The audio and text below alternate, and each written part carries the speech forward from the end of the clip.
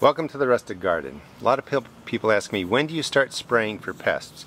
And you really want to keep track of the pests that come into your area and write down every year when you see damage. And you want to start spraying probably 2 weeks before then.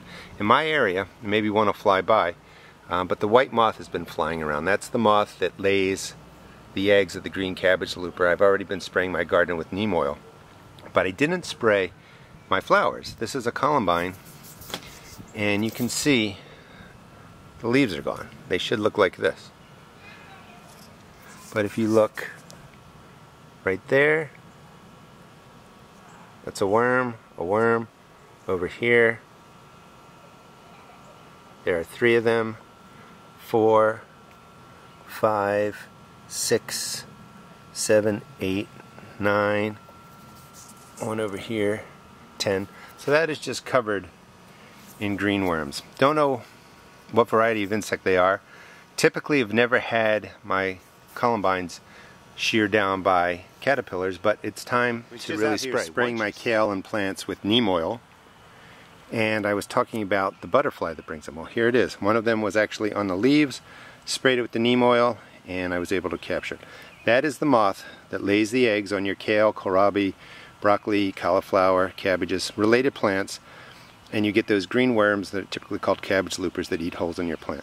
So that's what the butterfly looks like, or moth. Damage, you need to go over to your other plants. This is a columbine.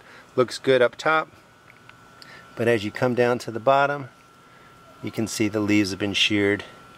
And if I start looking around, I'm sure I would find the caterpillar in there.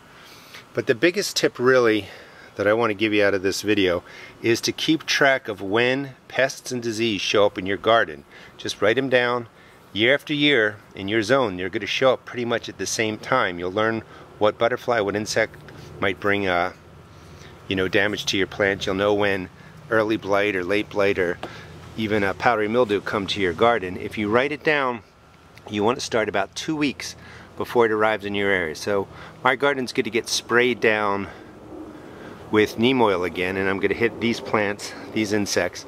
But mostly I'm taking care of my cabbages, kohlrabi, kales, the related plants, because that white butterfly is out flying around, and it will lay masses of eggs on my plants, and they will be filled with holes.